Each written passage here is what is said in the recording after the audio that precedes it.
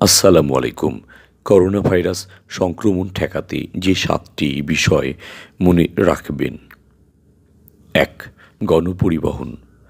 গণপরিবহন এড়িয়ে চলা কিংবা সতর্কতার বিষয়টি বেশ গুরুত্বপূর্ণ। বাস, ট্রেন কিংবা অন্য যে কোনো ধরনের পরিবহনের হাতল কিংবা আসনে করোনা ভাইরাস থাকতে পারে। সেজন্য যে কোনো পরিবহনে চলাফেরার ক্ষেত্রে অবশ্যই মাস্ক ব্যবহার করা এবং সেখান থেকে নেমে ভালোভাবে হাত পরিষ্কার করার উপর গুরুত্ব দিচ্ছেন বিশেষজ্ঞরা। ২. কর্মক্ষেত্র। অফিসে একই ডেস্ক এবং কম্পিউটার ব্যবহার করলেও ভাইরাস সংক্রমণের ঝুঁকি থাকে। বিশেষজ্ঞরা বলছেন, হাঁচি কাশি থেকে করোনা ভাইরাস ছড়ায়।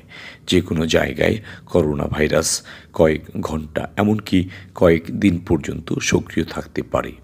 অফিসের ডেস্কে বসার আগে কম্পিউটার, কিবোর্ড এবং মাউস পরিষ্কার করে নিন। ৩. জনসমাগম স্থল। যেসব জায়গায় মানুষ বেশি জড়ো হয় সেসব স্থান এড়িয়ে চলা কিংবা বাড়তি সতর্কতার পরামর্শ দিচ্ছেন বিশেষজ্ঞরা। এর মধ্যে খেলাধুলার স্থান, সিনেমা হল থেকে শুরু করে ধর্মীয় স্থানও রয়েছে। বাংলাদেশের মতো মুসলিম সংখ্যাগরিষ্ঠ দেশগুলোতে জুমার নামাজের সময় বাড়তি সতর্কতা অবলম্বনের পরামর্শ দেয়া হচ্ছে। সৌদি আরব ইতোমধ্যেই ওমরাহ বন্ধ করেছে। ৪. ব্যাংক ও আর্থিক প্রতিষ্ঠান। বাংলাদেশে বিভিন্ন ব্যাংক এবং আর্থিক প্রতিষ্ঠানে যখন গ্রাহকরা যায় তখন অনেকেই একটি কলম ব্যবহার করেন। করোনা ভাইরাসে আক্রান্ত কোনো ব্যক্তি যদি সে কলম ব্যবহার করে তাহলে পরবর্তী ব্যবহারকারীদেরও করোনা সংক্রমণের ঝুঁকি থাকে। সেজন্য নিজের কলম আলাদা করে রাখতে পারেন। এতে সংক্রমণের ঝুঁকি কমবে। এছাড়া টাকা উত্তোলনের জন্য যে এটিএম বুথ ব্যবহার করা হয় সেখান থেকেও সংক্রমণ হতে পারে, কারণ এটিএম বুথের বাটন অনেকে ব্যবহার করে। ৫. লিফট। ভাইরাস সংক্রমণের ক্ষেত্রে আরেকটি জায়গা হতে পারে বাড়ি কিংবা অফিসের লিফট। লিফট ব্যবহারের সময় নির্ধারিত ফ্লোরে যাওয়ার জন্য লিফটের বাটন অনেকে ব্যবহার করছেন। বিভিন্ন অফিস ভবনে প্রতিদিন শত শত মানুষ লিফট ব্যবহার করছেন। এদের মধ্যে কেউ যদি করোনা ভাইরাসে আক্রান্ত রোগী থাকেন এবং সে লিফটের বাটনে অন্যদের আঙ্গুল গেলেও সংক্রমণের সম্ভাবনা থাকে। ৬. টাকা পয়সা। ব্যাংকনোট বা টাকায় নানা ধরনের জীবাণুর উপস্থিতি শনাক্ত করার ঘটনা নতুন নয়।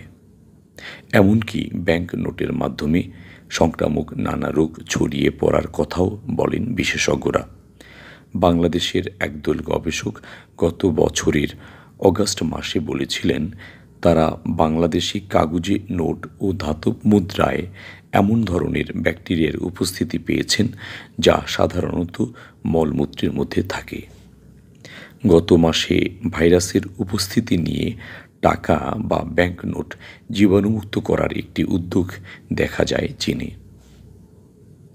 দেশটিতে সম্প্রতি করোনা ভাইরাসের প্রাদুর্ভাব শুরু হওয়ার পর সেখানে ভাইরাসটির বিস্তার ঠেকাতে বাজার থেকে ব্যাংকনোট সরিয়ে নিয়ে তা জীবাণুমুক্ত করে আবার বাজারে ছাড়ে দেশটি। ৭. শুভেচ্ছা বিনিময়। করমর্দন এবং কোলাকুলির মাধ্যমেও করোনা ভাইরাস ছড়াতে পারে। আপনি যে ব্যক্তির সাথে কোলাকুলি এবং করমর্দন করছেন তিনি যদি করোনা ভাইরাসে আক্রান্ত হন তাহলে সেটি অন্যের দেহে সংক্রমিত হতে পারে। এজন্য করমর্দন এবং কোলাকুলির না করার জন্য পরামর্শ দিচ্ছেন বিশেষজ্ঞরা। বিশেষজ্ঞরা বলছেন সবকিছুর মূল কথা হচ্ছে নিজেকে পরিচ্ছন্ন রাখা।